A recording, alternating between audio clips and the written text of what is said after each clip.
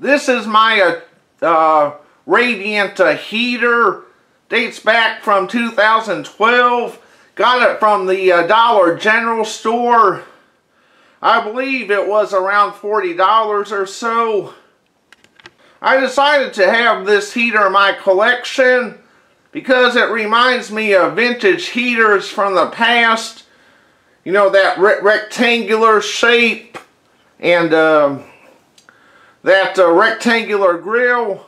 Looks like, you know, vintage heaters from the past, kind of. But unlike vintage heaters from the past that have quality to them, quality to this heater really isn't all that great. In fact, it's mostly China pride and hasn't seen much use at all. I used it as a bathroom heater for a short time till I, like, you know, found a better heater for my bathroom.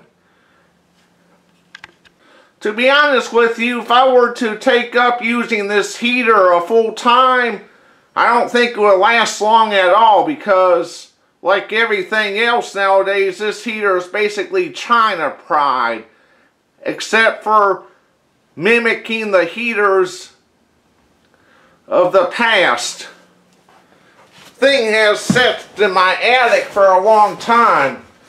See if it still works. Got your on and off switch right there. You got your heat settings, 1500 watts, 1250 watts. You got your thermostat. And here is like an alarm. In case the heater senses too much excessive heat, this alarm will buzz and the heater will shut off. But let's see if this heater still works. There it goes. Has kind of a burning smell to it because probably has a lot of dust on them ribbons. Okay, 1250 watts. Gets dimmer. Back up to 1500. Now let's use the thermostat. Alright, thermostat shut it off. Now I'll turn it back on. Go ahead and just... Anyway, that's my True Living radiant heater from the dollar store, which isn't the best quality. And let me show you something else about this heater.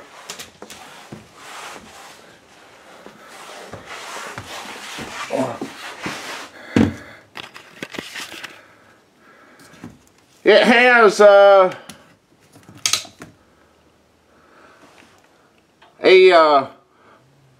small four-bladed fan in there that, you know, draws in air from this vent.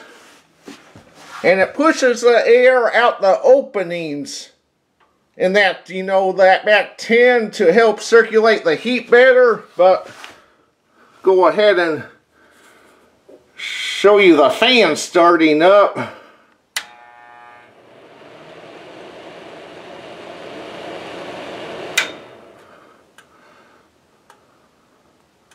Actually has a pretty decent spin down time, but I hope you enjoyed this video, even though this heater is basically China pride.